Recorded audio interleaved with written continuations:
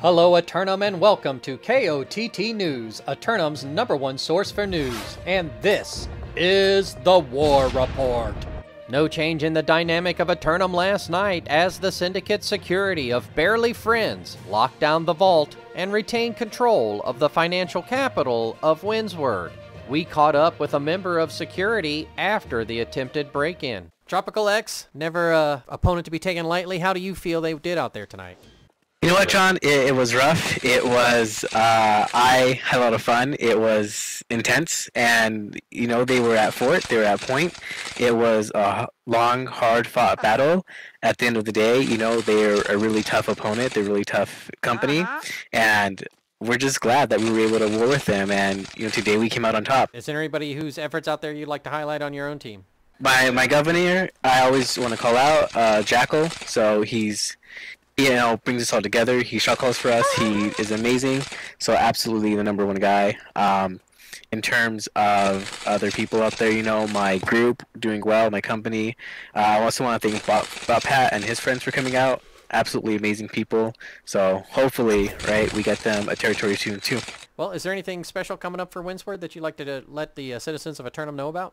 Yeah, so obviously with the music coming out, we want to make sure Windsward's a place for everyone to come out and enjoy music. So, you know, preferably we want people to enjoy music wherever they can. But outside of Windsward, where people do, that is something, you know, hopefully we can get some bands going out there. So we can have big league bands, people coming around, getting tips in. You know, we want to make sure this music is lively. Returning to our ongoing coverage of the Medley Fair event, local hymenoptid entomologist Luis Morales is dealing with some very angry bees. Luis is calling on the citizens to aid event organizers by helping to apply smoke to the hives in order to calm the bees. Turning to the weather, and if you can believe it, the sun is going to rise and fall yet again today.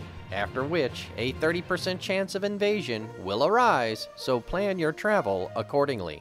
Another submission for Simulated Fantasy Combat Resolution tonight, brought to you by LARPco. Remember, if it isn't LARPco, it's cardboard. Tonight, the Syndicate forces of Retirement Homies assault the Covenant forces of the Commonwealth for control of the resort destination hamlet of Ebonscale. Retirement Homies were turned away from their fishing retirement last week in Reekwater. Turning their attention to a mountainside community indicates they intend to stay active. For the Commonwealth, protecting the citizens and operators of the medicinal hot spring onsens has been their priority since the mega storm. They'll give their all to keep them unionized and free.